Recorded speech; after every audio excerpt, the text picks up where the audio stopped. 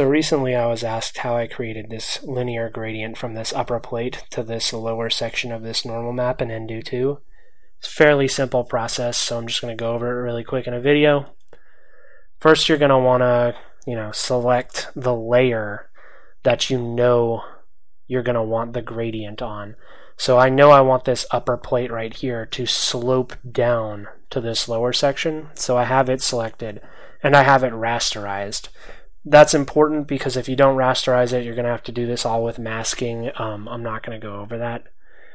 Then you're going to want to marquee select the area that you want the slope, the gradient, to be on, and go ahead and delete out the pixels.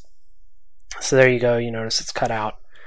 Select the gradient tool, make sure you have linear gradient selected. Make sure that you're using a 100% opaque to 100% transparent gradient. The color does not matter. And then click and drag, and there you go, you got your slope. It's a really easy process. Really simply, the way that this works, the way nDo2 works, and pretty much the way nDo works, is all of these different folders are applying tons of different layer effects, which essentially say any opaque pixel in here is going to be affected by all of this to create something that looks like a normal map.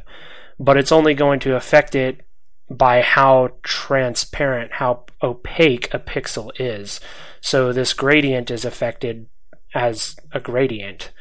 Very little effect down here, pretty much 100% up here, which is why you get this slope.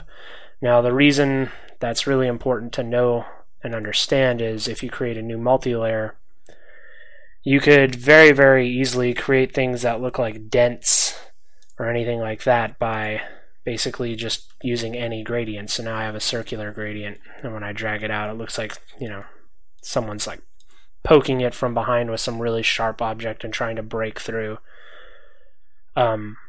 Just simple concept to understand. Hopefully it helps you. Have fun.